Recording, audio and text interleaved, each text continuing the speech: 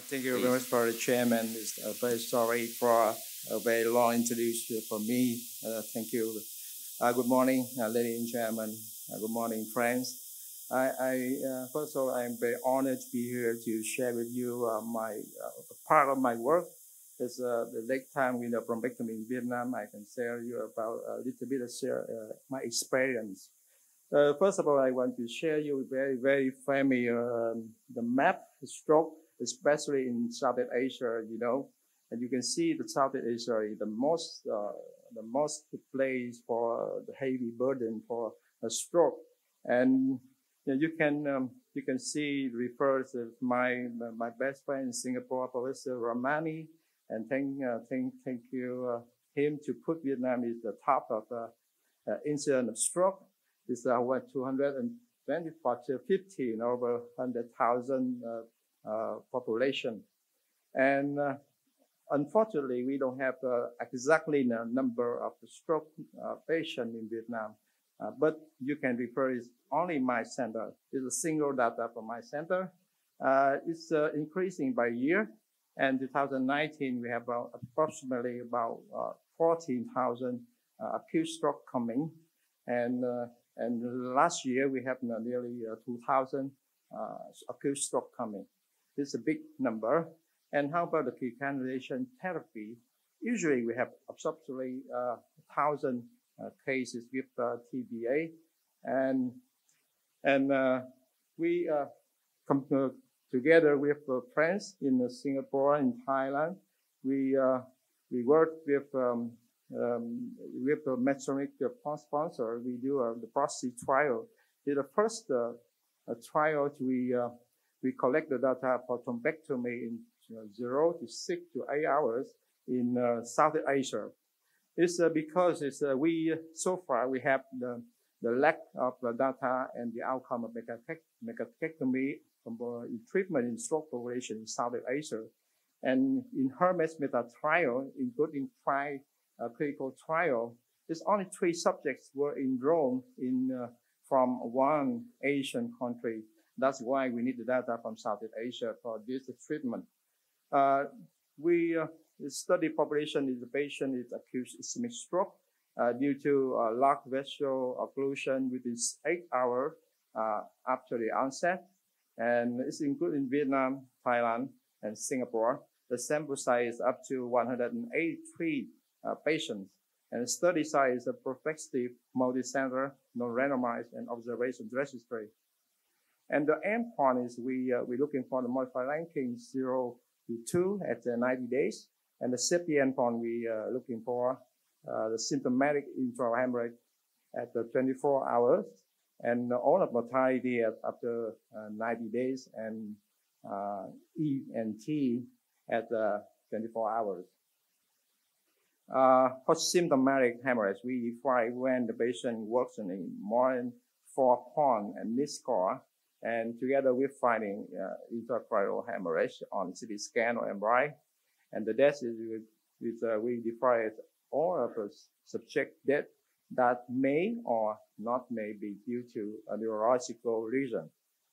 This result we include in 183 patients, and most of them is M1 occlusion, about 62%. If you compare with Hermes, about 69%. And ICA occlusion is 15% compared with 21% in Hermes. And M2 is 17% compared with 8% in Hermes. And the baseline score is 16 compared with 17, and expect about 8 compared with 9 in Hermes. The primary outcome is modified ranking 0-2. In prostate is 62%. The patient got the modified ranking 0 to 2 after 3 months, compared with Hermes is 46%. And you can see all of the percent that the patient is modified ranking 0, 1, or 2 is a trend better for Hermes metalysis. How about safety? We're looking for the safety because it's a Southeast Asian. Maybe the risk of hemorrhage is higher than the Western country, but we see that the trend higher symptomatic hemorrhage in the prostate is about 7.6% compared with 4.4% in Hermes. And but it's a not significant, not the effect on the mortality, because the mortality in prostate is about 7.6%. It's lower than the 15% in the ERMEX. For prostate conclusion, for prostate is the largest study involving ischemic stroke patients in Southeast Asia countries, resulting in higher functional and procedure outcome and low rate of mortality. For clinical procedure and safety outcome in prostate are comparable with data from HERMEX trials. If you're looking for the data from breast history in my hospital, this includes about 9 months in my hospital. It's included in more than 6,600 patients. And you see the median time of stroke onset is about 16 hours. So that's the question. If you cannot extend the time window, a lot of patients will miss the treatment. And you see only 12% of patients come with us in 4 and 3 hours. And so that's why the intravenous thrombolysis is now only around less than 10%. And you can see the time for admission in my hospital. You can see less than 25% patients come in 0 to 6 hours. And if we can extend time window until to 24 hours, we have more, about 40% more. It's more candidate for thrombectomy. What we learned from Dawn and Diffuse 3, if you can extend the time window with perfusion imaging, you can save the patient significant. And that's why from 2019, we changed the protocol with rapid imaging. And we indication thrombectomy for workup stroke and 6 to 24 hours patient with a mismatched PWI and DWI. It's a rapid MRI or CT scan. It's a very imaging, very wet imaging, because it's very easy to decide the patient is candidate for thrombectomy or not. And so the protocol for us from 2019 is CT scan, CT angiography, or CT perfusion, MRI perfusion, all go to the cath lab. This is a small observation study. We including 162 acute stroke patients present in 6 to 24 hours, and infarct volume and penumbral region on perfusion imaging were measured by rapid subgraph. And the mismatch DWI and PWI ratio is more than 1.8. And it's characteristic. The mean age is about 63, and the least about 14, and the baseline infarct volume is 9 mil and Tmax 6 seconds. It's a 103 mil. This is just on the patient very big mismatch between DWI and DWI. And of the outcome, we have the great outcome, mortality 0 to 2 and about 46%, and very safety because symptomatic ICS only 3%, and mortality is 10%. And the final infarct volume about 24 mil after we repeat the MRI. And we still not stop there, because we're looking for the subgroup of diffuse bar 3. And you can see a lot of patients the number can survive beyond 24 hours. So that's why we do another retrospective trial. We're looking for the only patient. We do thrombectomy beyond 24 hours window. What outcome? Because the safety, we're looking for the safety and functional outcome of the thrombectomy in very late. This patient comes just more than 24 hour window, but the mismatch by perfusion MRI. And because it's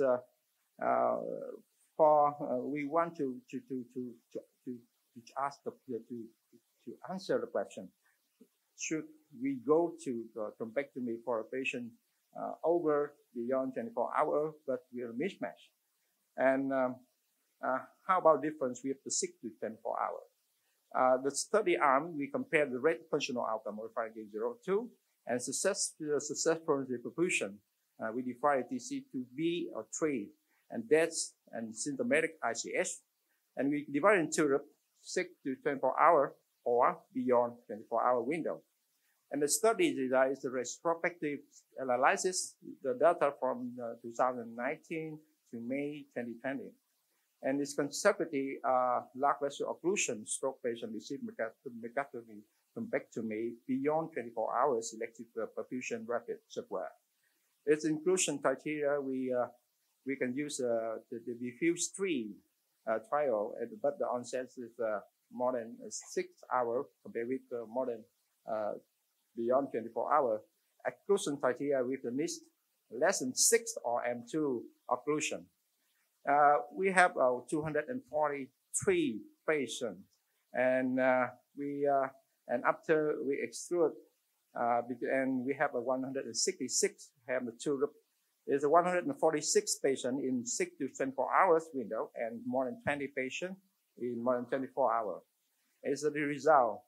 The result is the median, the ADS is really not significant about the baseline characteristic, about TURP, about the